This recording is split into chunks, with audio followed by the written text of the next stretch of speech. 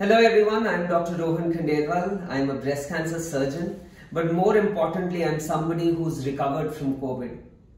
And during my recovery period, one thing which I did religiously was to do chest physiotherapy. You know, COVID is affecting the lungs, because of which fibrosis occurs in the lungs as well. So you want the lungs to expand so that you can regain your breathing capacity as it was before COVID. So for that, the device which we use is an incentive spirometer, and I have Sister Supinder with me, who's also done this exercise frequently because she had a surgery. So she's going to demonstrate to you how the spirometer works.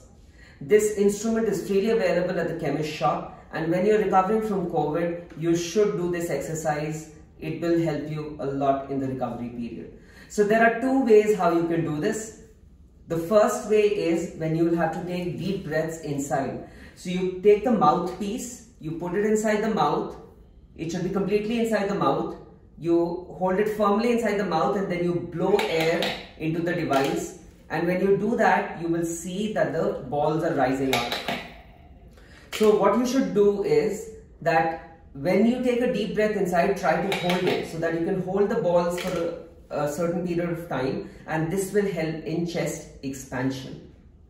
You should do this at least 8 or 9 times in one go, and you should do at least 5 to 6 sets of this spirometry during the course of the day. It will help in chest expansion.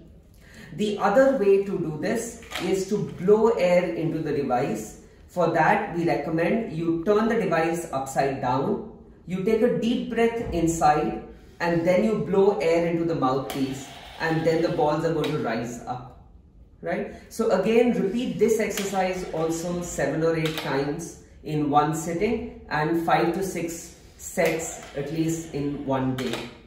These two exercises will help you in recovering from COVID and will help in your lungs recovering in a faster manner.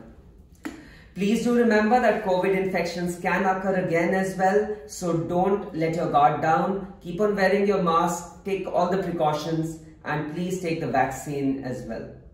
Thank you very much.